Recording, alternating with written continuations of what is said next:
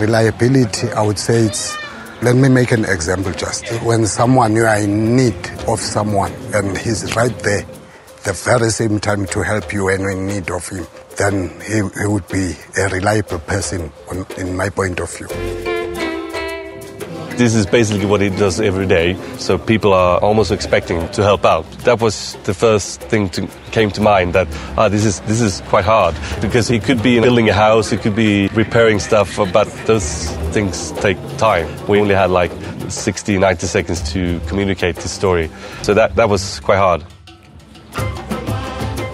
First thing that came to mind when I read the story was kind of struggling to find different situations for our main character to solve. To create this reliable man doing good deeds in a short amount of time was challenging. When you've seen the film, you get the feeling that our main character loves his work, he loves helping people, and the machine loves to help the company. I would recommend SDLG to people that have the spirit and entrepreneurial go to want to test something new at an affordable price. This character made me even more helpful.